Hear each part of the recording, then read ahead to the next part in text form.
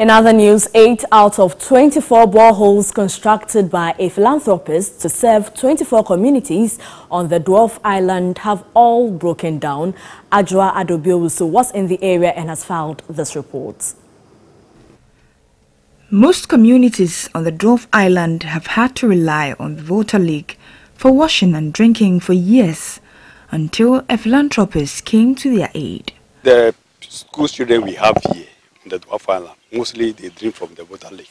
In order to avoid waterborne diseases, I opened this place to my colleagues in Ireland, and quickly they came in. So this is one of the boreholes that we drill for the people on the Dwarf Island. Bojikope, Galilea, Pesika, Patalija and Snapokope are some of the 24 communities that benefited from the borehole project on the Dwarf Island in the Afram Plains North. The 24 boreholes were all sited close to schools to serve both peoples and the community.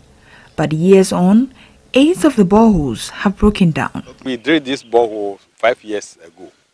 So, anything using for 5 years, there should be maintenance. So for now, some of them are not functioning.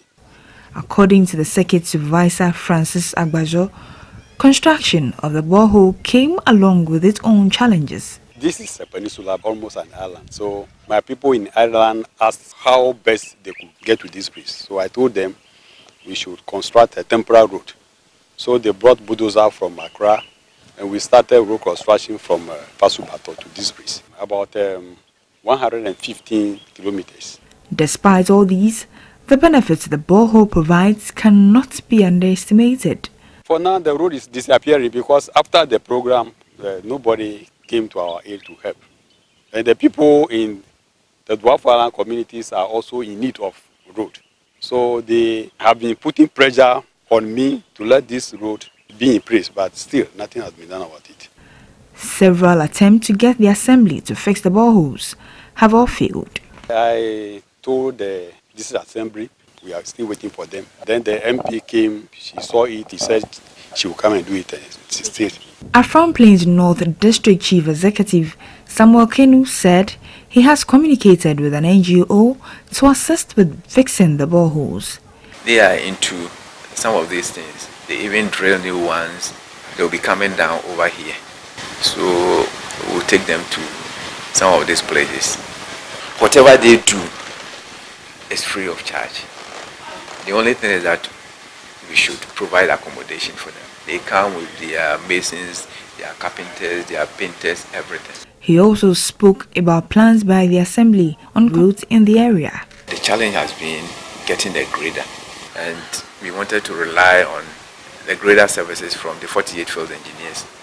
So we entered into an agreement with them. The assembly paid for 1 week. The grader came here. It worked for 1.5 days. It also broke down. So that has been a major challenge. But that notwithstanding, our sister district, Dwarf Islands South, they have a grader.